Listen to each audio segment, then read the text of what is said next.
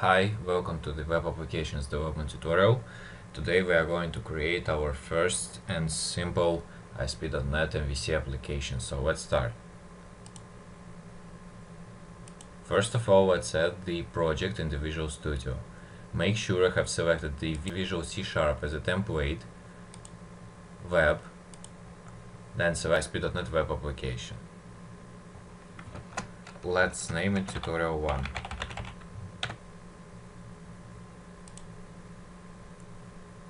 Select empty template, but put the tick box for the MVC. Make sure you have unticked this tick box hosted in the cloud for Microsoft Azure and click OK. You can see that in the Solution Explorer, the Visual Studio automatically created all the necessary files for us. However, the project is empty. We need to create the first controller and the view in order to launch the application. In order to add the controller, right-click on the controllers folder in the Solution Explorer, Add Controller. For now, select empty MVC5 controller. Name it Home Controller. Make sure for the future that all your controllers have the postfix controller. So the Visual Studio have created a controller for us. It extends the base controller class. Everything should be okay. However, in order to run the application, we need to create a view. Also, you can see that our function view, which is responsible for the rendering of the view, is highlighted. That means that you don't have a view if you have installed the ReSharper. To add the view, right-click on the view, on this function, Add. For now, let it be empty. So currently I want to highlight that we didn't use any layout page and any styling.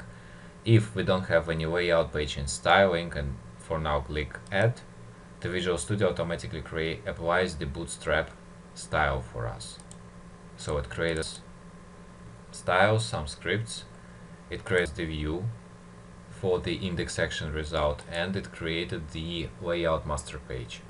Now let's press F5 and see the result. So currently we have created our first the application that shows the static content. So now let's extend it and try to pass the content from the controller to the view. We will use three main methods. We will use the ViewData, ViewBag, and TempData objects. They are all built in the ASP.NET MVC framework. So let's start with the ViewBag. Let's pass the mock information on the product using the ViewBag object. In order to access the object ViewBag, we need to implicitly type the ViewBag. Then, to create a property for this object, we need to type dot the name of our property. So you can see that our ViewBag has the dynamic properties. We can allocate the name of the property as we like, and the name of our product will be the smartphone. So currently we have assigned the property product of the ViewBag object to the smartphone. So now let's switch back to view and show it in the header. To show it, we need to use the following notation. We need to put add ViewBag. So the property name should be exactly the same as we have stated in the controller. Now again we'll press F5, and we have the header 2 holds information about our product. As we have stated in the controller, it is a smartphone.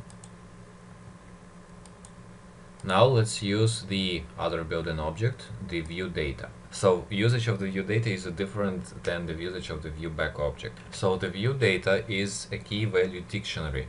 In order to store some variable, we need to allocate in this dictionary the specific key and then to allocate the value. So for us, the key will be product and the value smartphone. Again, we have assigned the key product to the ViewData object, and the value for this key will be the smartphone. In order to access this key, we need to just specify this line. We will type the name of the object ViewData, then in the brackets we specify the name of the key. Now let's press F5 and we see the result.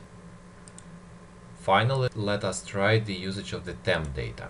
It is similar to the ViewData dictionary. However, I should mention that the functionality of the ViewBag, TempData, and ViewData are different from each other. I suggest you to make the additional research on that. So now let's try to pass the object to the view and make our view strongly typed. So for that purpose, let's create the model. So assuming that the purpose of the application will be the electronic catalog, we'll create the representation of the product data entity.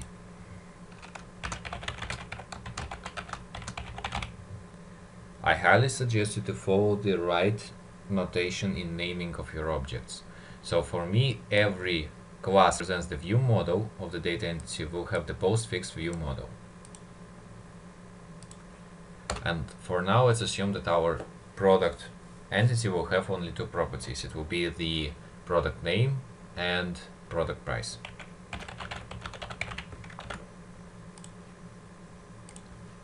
Now let's pass an object which will be the instance of the product ViewModel class to the view. Name of the product will be, for example, iPhone. Price will be $699.99. And all we need now is to pass the model to the view. However, we need to specify that the object which we are passing to the view should be a type of a product view model. In order to do that, we need to add the following line. We need to specify that the model will be, so it is the full namespace of the model. Now in the header of the page, we will show the name of the product and the price. So as you can see, we have succeeded in that. So now let's look through the validation of our view models. So as you may remember, we can specify the three types of the validation. First one is the client-side validation. It is using JavaScript, jQuery or other libraries on the client side. The next type of the validation is a server-side validation. It is whatever you can put in the controller. And the one of the most useful one is the validation using the data annotations attribute in the view model. So now we will check the last one. Assuming that we will have the following use case, we should be able to add the new product to the database. So for that purpose, we need to create two action results, one for the get request, one for the post request. So I have created two separate methods, action results, for handling the business case when we need to add the product to the database. So one action result will serve when we will send the get request to the home controller, to the action result add product. It will render us the page with the form controls to add the new product. Then, when we will submit the form and submit the data from the web page, it will send the post request and also set the product view model as an argument to the action result add product. So now we need to add the view. So let's make our task a bit easier and select the template, edit, and specify the model product view model. So it automatically generated us the necessary form controls and the validation results. So now, as long as we don't have the database, we will not implement the logic of saving the data directly to the database, but we will show the message to the user that the product will be added successfully if there are no errors in the model. So if model state, it is a built-in object into the MVC framework. The isValid property specifies that we don't have any errors. If there are errors in the model state, the isValid property will be false. And let's pass the message that the product is added successfully using the ViewBack. And of course we need also to add it to the view. So currently we have done the changes in the controller. We have created a separate view, but it will not work as long as we don't have any validation implemented inside of our ViewModel class. So first of all, let's make our name required.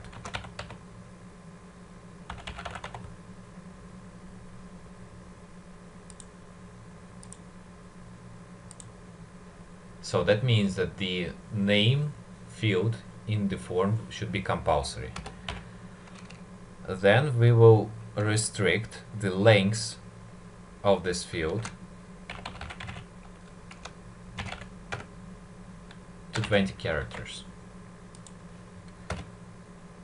Finally, to avoid the cases that the price is negative or equal to 0, we'll specify that our price should be in a range from 1 to 999,999.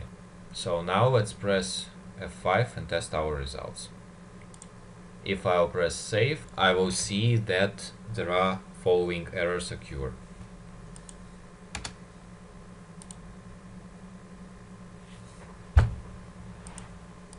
Now let's enter the valid data.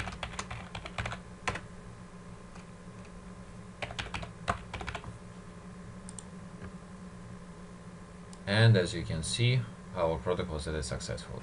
So the last point of the current tutorial, let's a bit extend the usage of the HTML helpers and get accustomed to that.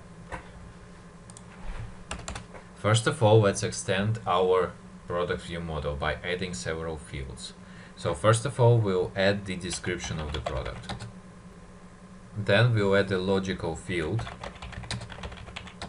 So assuming that through some period of time, the product become inactive. For example, the product ran out from the stock and we need to also handle this business case by adding the flag active. For the last one, we'll create the field that should depend on the selectable value. So the example of this field will be the category. For us, it will be the category ID. Now let us add the corresponding controls to our view. For the logical value, we'll use the checkbox 4. For the product description, we'll use text area.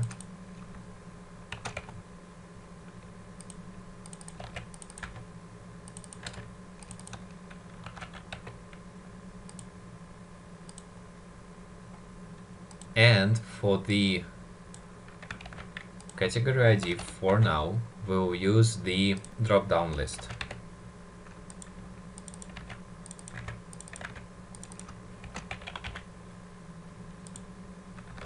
However, in order to use the drop-down list 4, we need to specify the values for the select list box.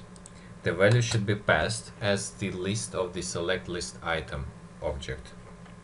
So let's specify it. And let's assume that we will have two categories, smartphones and tablets.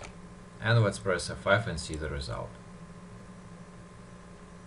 So as you can see, we have all the related controls appeared. We have the select list box for our category, and we have the checkbox for the active state and the text area for the description. One more point should be noticed, that we see that we don't have the localized and the right labels for our control. We can change them programmatically from the ViewModel by adding the attribute data name to the property of our class.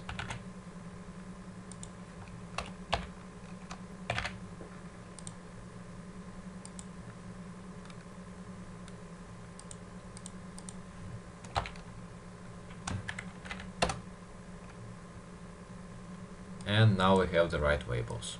So in this situation, when we will have integer and we have used drop-down list 4, we are assuming that our categories are loosely typed. In other words, the categories are stored somewhere in the database, and then we need to get all the categories from the database and pass them to the view. However, there is another approach. We can hard-code the values for the categories and hold them in the enumerable. Then let's change the data type of the category ID property. And the last thing is, instead of using the drop-down list 4 and passing the list of the select list item, we'll use enum drop-down list 4. and we have exactly the same result as the previous one. But in this case, all our categories are hard-coded. So that is the end of the current tutorial. Thank you for the attention.